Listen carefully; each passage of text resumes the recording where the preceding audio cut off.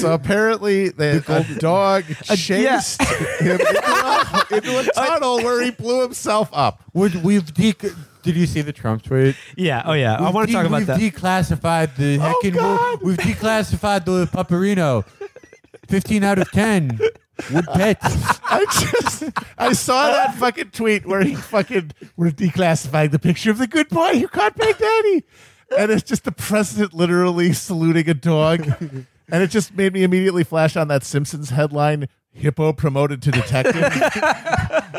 Which was the second headline, if anyone remembers that episode, the first being that Springfield was about to be nuked. So it feels very end times. This is actually like if there was like Bizarre World, there's a conservative Aaron Sorkin, and there's like a Trump West Wing.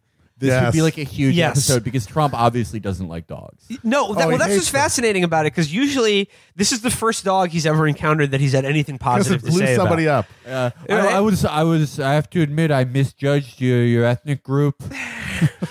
Like it is. It turns out dogs can hate Muslims too. I didn't know. It would be like a huge dramatic arc in the Trump West Wing of him shaking the dog's hand. Oh God, the dog goes out for the fucking handshake, and the cameras are going crazy, and they pin the Medal of Honor on the dog. Trump hurts his paw by doing his weird crushing handshake. They have to put him down. Oh, God. Well, guess he wasn't so tough after all. The dog stands on hind legs and looks more natural that way than Trump does.